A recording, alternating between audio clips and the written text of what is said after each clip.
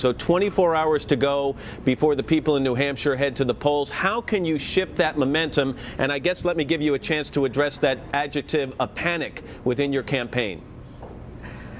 Well, I feel great, actually. Maybe it's because I've just been in a lot of elections. I've always known that this was going to be a long and very contested process. Obviously, it's a short period of time, so it is going to be challenging. But I think we're, going to be a very effective presence on the ground here in New Hampshire, because usually the elections are spaced out more than these.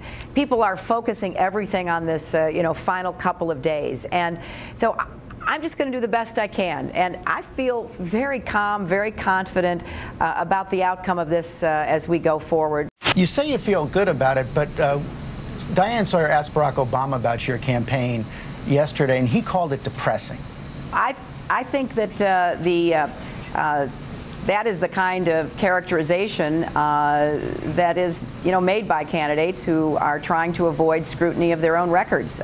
Let's talk about somebody else instead of answering questions about, what I have or haven't done.